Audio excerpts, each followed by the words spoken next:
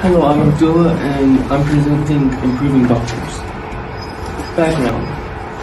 Doctors' oaths have been there since the beginning, from the ancient Greeks to World War II till now. And this has been a problem because doctors have been way too much by the book and it deteriorates the doctor-patient relationship. And you'll be hearing this word a lot throughout my presentation. What's a Hippocratic Oath? It was created by the ancient Greeks, and it was there so that the patients can be protected.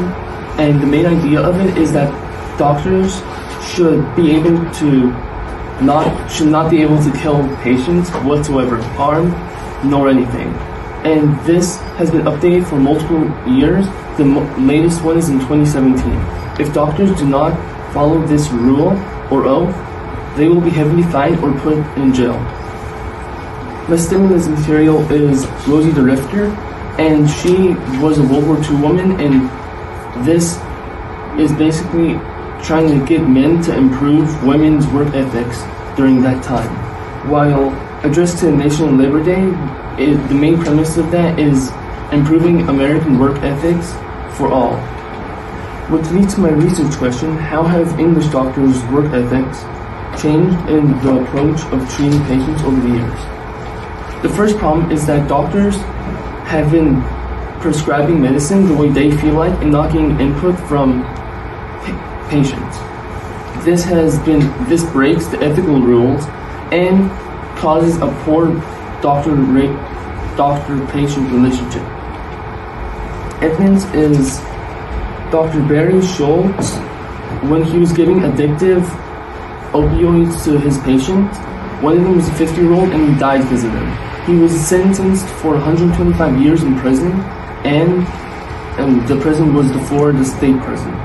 And this is an example of why the doctors should uphold the Hippocratic Oath. Solutions is that doctors should treat patients as humans and not as test subjects. They should show some sympathy when treating patients, and this will all improve the doctor-patient relationships. Problem 2 is that doctors cannot kill their patients.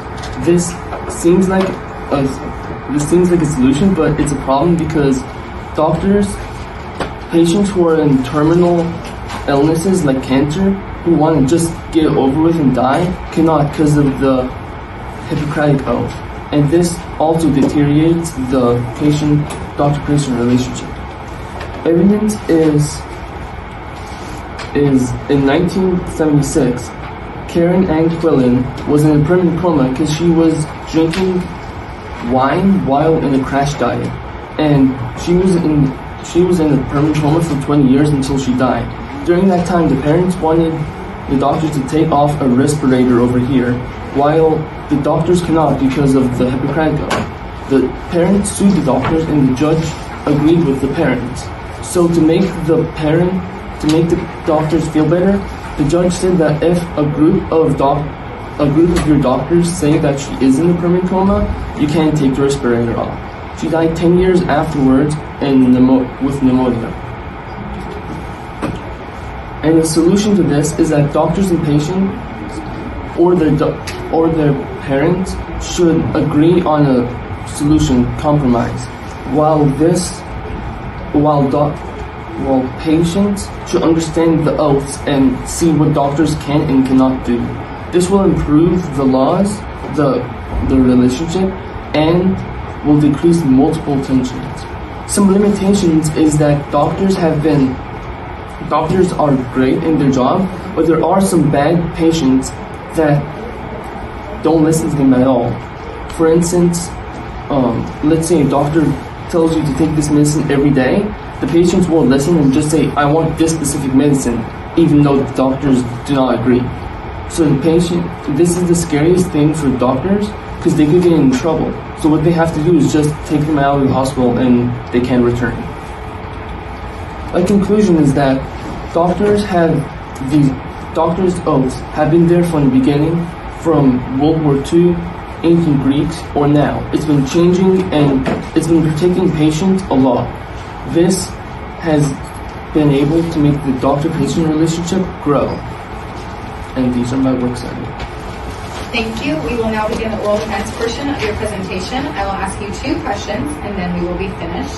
So your first question is, what information did you need before you began your research, and how did that shape your research? The information I needed was because there's lots of doctors in the world, so I need a specific amount. So when I say English doctors, I mean like the English-speaking world, like America, Australia, or England. So I had to cut out a whole bunch of other regions, like South America or something like that, so that it can stay relevant. Okay. And your second question is, what advice would you have for other researchers who consider this topic? They have to look at both sides of the penny. They have to look at the limitations, which is bad patients, but they have to look at the solutions as well, which is doctors who follow by the rules but still compromise with the patients. Okay, thank you. That concludes your presentation.